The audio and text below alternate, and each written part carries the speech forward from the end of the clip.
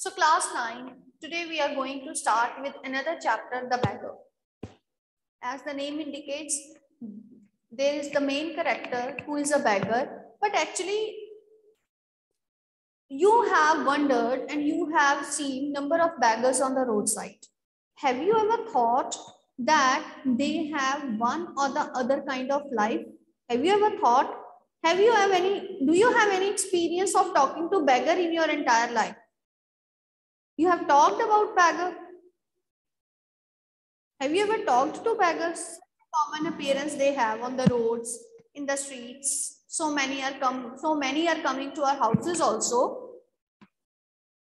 Have you ever thought of talking to them? Have you ever thought anybody? If yes, anybody can raise hand. No, of course not. Not even me. We don't bother to talk to them. Because earlier begging was just, it was just, you can say, it was just a reason of not coming up to the expectations of life, and ultimately the person is forced to beg from someone else in order to fulfill the basic needs. But these days, what happened? Many hidden stories, they have come out of the box, and ultimately we have come to know that of course it has turned out to be a profession for some people who don't want to work hard, who don't want to do any kind of work. Then what they are doing? They are ultimately begging on the roads. And you know, if you try to be humble with them, they won't digest it. But are all the 5 fingers of a hand of the same type? No, not all. It's not like that all the beggars of this type. Sometimes when you do a good to person, it changes a person. But sometimes when you rebuke a person a lot, when you can say, make him realize that what you are doing is absolutely wrong. It is not necessary that you will make him realize in a good way with humble words only. Sometimes you use rebuking words. You use some insulting words also in order to make the person realize, yes, what you're doing is not absolutely right.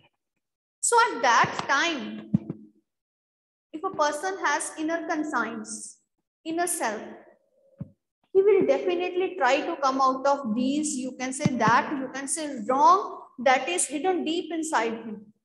He will try to be a good person. So in this chapter also, Sarji, who is behaving like a beggar. He was not a beggar. He was a drunkard. He wanted to drink every day. And for that, he has not any, you can say, money. And for that reason, he is begging on the roads. And you know, the daily passerbys from the road, they will notice him. And one such person who is noticing him daily, one day he felt pity of him and thought to give him some money. But what happened? Then he thought that this beggar, and he asked the beggar, what are you actually doing? So he has cooked up a story that he is so and he is working there and he is doing this and that thing. And later on, what has happened? Then it made that person reminded that he has seen this person somewhere else. So actually he wanted to know who actually this person is. But the beggar, he hides his identity. After one another, he is making different stories and not to tell that who is he and what he actually wants. The thing is that he actually never wants to work. He never wanted to do any kind of work. So Sarji, his eyes, you can say they fell over, you can say, this beggar, and he asked him that you can come to my house in order to work there. But was beggar really willing to do any kind of work? No, he was not at all willing to do any kind of work there also. What he actually wanted was to spend free time. And Sarji thought that if he would make this person learn, you can say, reading and writing, then he would be able, I think that it is not clear. Okay, so you will focus upon this. Okay, he will provide some work to that person. Then what will happen? Just a moment, please. So, Saji thought that if he will provide a job to that person, maybe he will come out of this kind of misery. Maybe he will be able to live or to lead a respectable life. He tried. Of course, he tried just out of his goodness. But that even won't change that man. It means that it is not only sometimes your good acts towards the person that of course makes him a good one. Then what changed him? He of course changed. But it was not the goodness of Sergi that has changed him. Then what changed him? This is a turn. This is a twist in the story. Okay. So now, ultimately what we will come to know that there is of course still one goodness in all of us, which if awakened by the right person can do wonders. Yes, we all have goodness hidden. If a person tries to be bad, he would never be like that.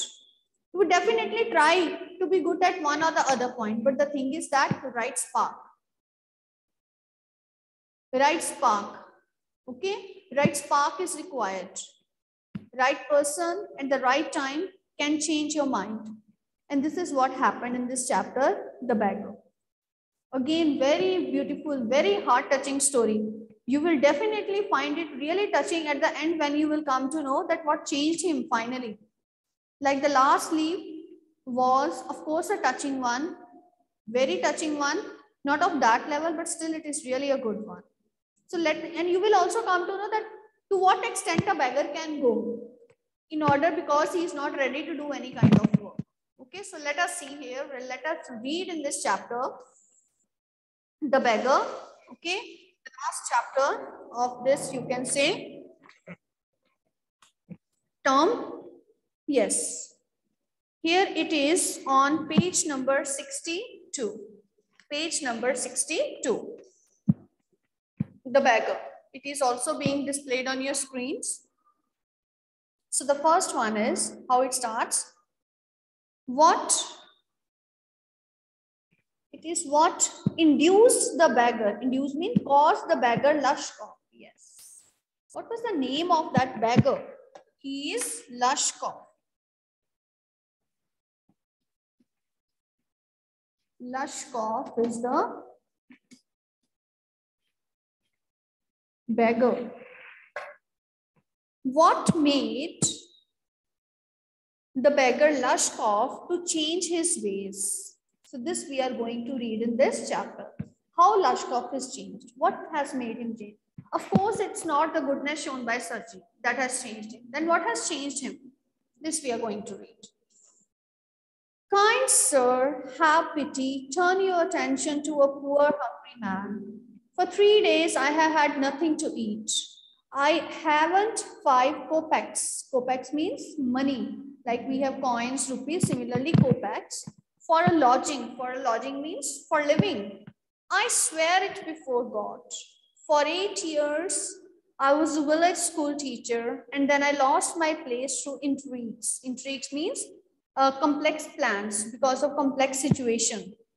And I fell a victim to calumny. Calumny means poor, being poor. And it is a year now since I have had anything to do. So this is the, you can say, general dialogues. These are the general dialogues of a beggar. In order to beg for alms, they would say, मेरी तरफ देखिए, भगवान के लिए मुझे एक पैसा दे दीजिए, मैंने कुछ नहीं खाया इतने दिनों से, I don't have any money. Like he was also pleading to people.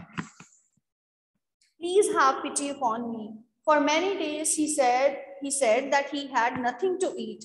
He did not have any money to accommodate for himself, for living for himself. And he said, really, whatever I'm saying, is, of course, he swears before God. And what he's saying, for 8 years, he said actually he was forced to this, you can say, profession of begging. Actually, he was, of course, a very reputed person as he was a village school teacher. But then what happened? I lost my place to intrigues. Means because of some complex situation, because of the, you can say, clever plans of somebody. He said, I fall a victim to this, you can say, problem. And ultimately, I was out of my school. And 1 year has been passed. He said, I don't have any job. And for this reason, I am forced here to beg. The advocate Sergi looked at the rag.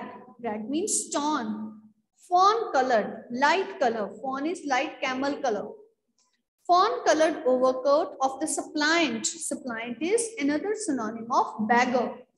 Suppliant is beggar.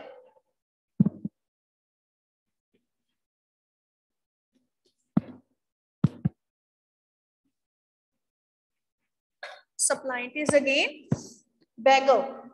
So now Sergi, who was passing nearby, he looked at that condition of the man who was begging on the road.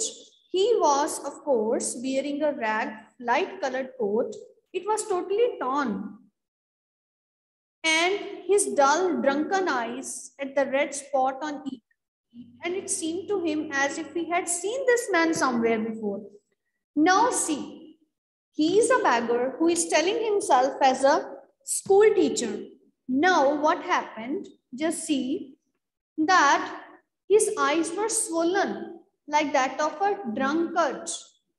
And on either side of the cheek, there was a spot of redness.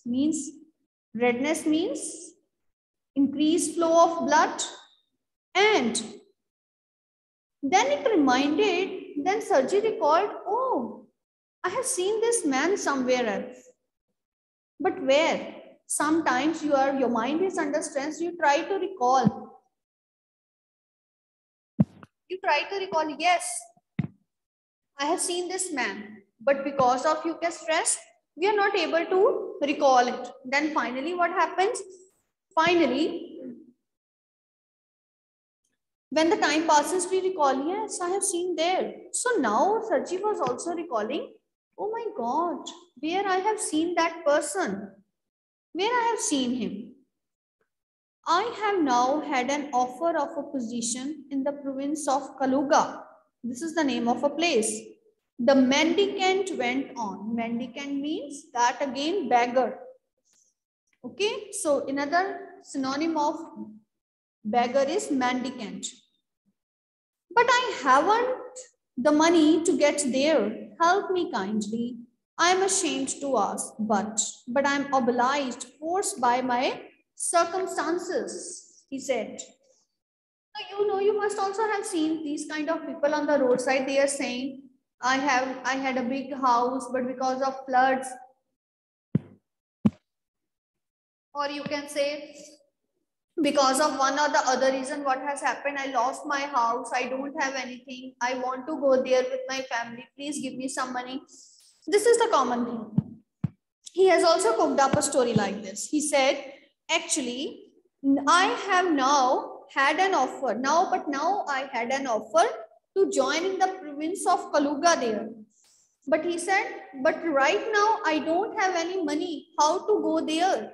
I need some money to reach there in order to get that job opportunity. He said, I never wanted to beg, but actually what has happened, my condition is forcing me to beg. So this is the reason why I am begging on the streets. Now Sergi's eyes fell on the man's overshoes, one of which was high and the other low, and he suddenly remembered something. Then Sergi's eyes, they met the sight of his shoes. One was high, one was low.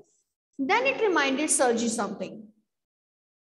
Look here, it seems to me I met you the other day before yesterday in Savodhya Street. He said, yes. Now I remember. I think that I have seen you in Savodhya Street. He said, But you told me then that you were a student who had been expelled and not a village school teacher. Do you remember? He said, but on that day you have told me that you are a college student who has been expelled from the college and you don't have anything. And this is the reason why you are begging here. And today you are saying that you are a village school teacher.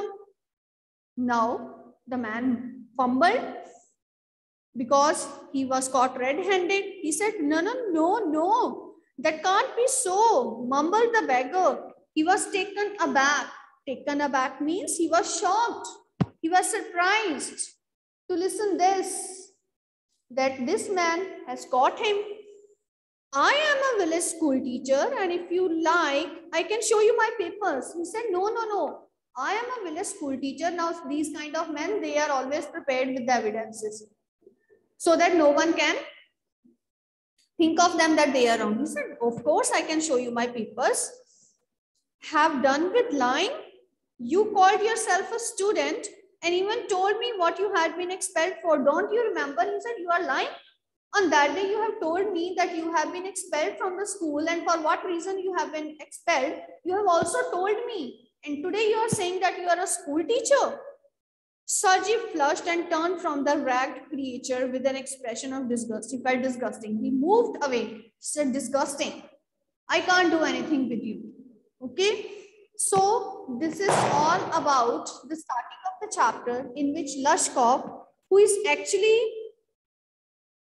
a beggar who never wanted to do any kind of work, and he is behaving like that he is a learned man and was working as a school teacher. But actually, what profession? Was he a college student or was he a school teacher? What is the reality about him? No one.